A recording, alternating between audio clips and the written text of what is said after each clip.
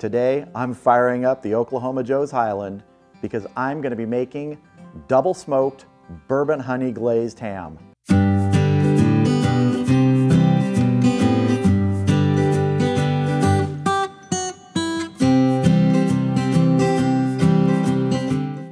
So what does double smoked mean? Well, double smoked means kind of what it says.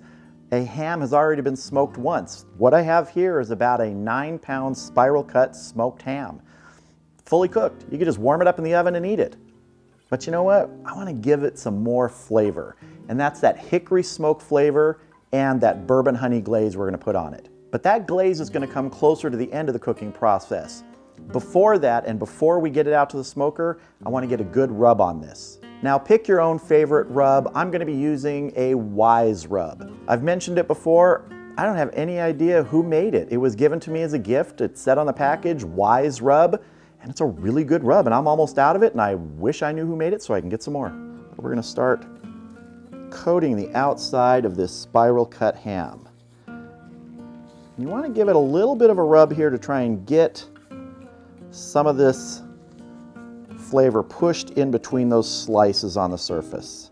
As I mentioned, we're going to get a lot of flavor from that glaze and from the hickory smoke, but we want to get this rub in here too.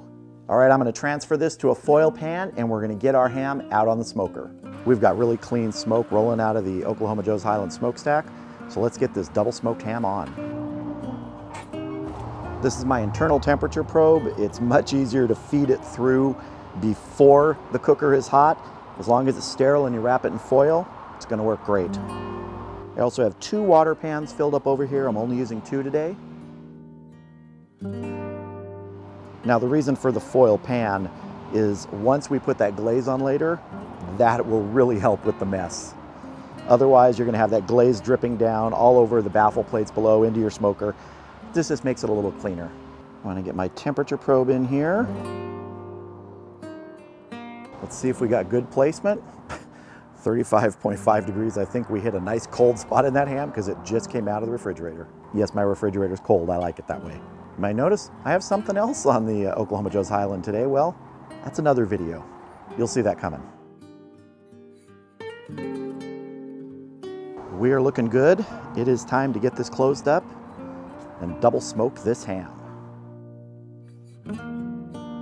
So the smoker temperature that I'm shooting for today is between 250 and 300 degrees. That's a good range. As I mentioned, I'm going to be burning hickory today for fuel and for smoke. And the internal temperature we're going for on the ham is 140 degrees. That will be fully warmed up. It's a fully cooked ham. At about 120 degrees, that's when we're going to glaze it. So I'll bring you back when we're getting close to that or when we need to check the wood.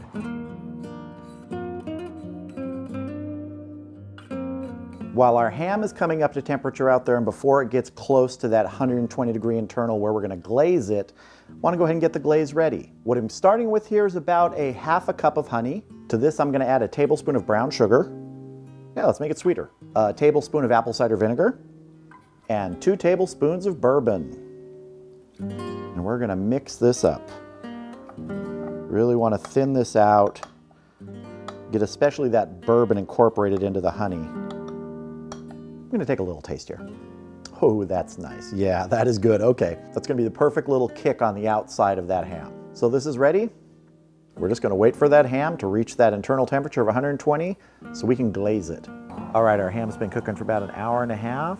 63 degrees internal, pit temp 262.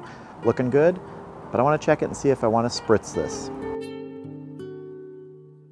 Oh, looking good. Still have really nice moisture on there. But I do want to give it a little spritz. See a couple dry spots here. Let that spritz run down the back side here. That's really all it needs. But while we're out here, let's check the wood too.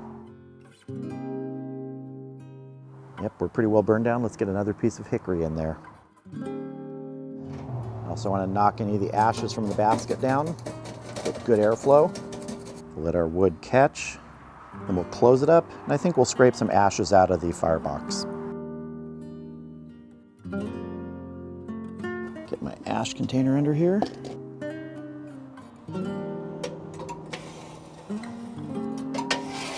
Just want to get a little of the excess out.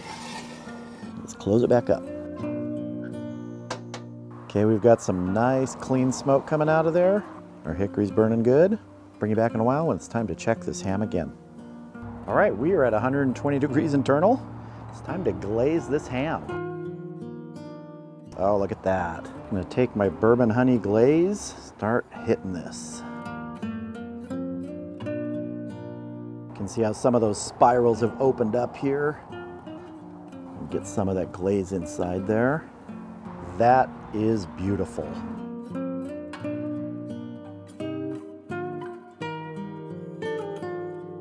All right, let's slide our foil pan back in. Let's close our lid. Let this finish up.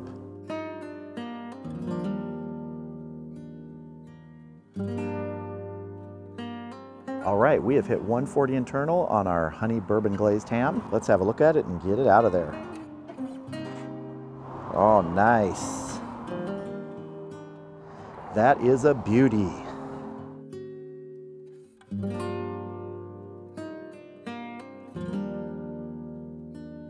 All right, I'm gonna go ahead and get this off here. We're gonna get it inside, let it rest for maybe 5-10 minutes, then I'm gonna have a taste. All right, here is our double smoked honey bourbon glazed ham, or is it bourbon honey glazed ham?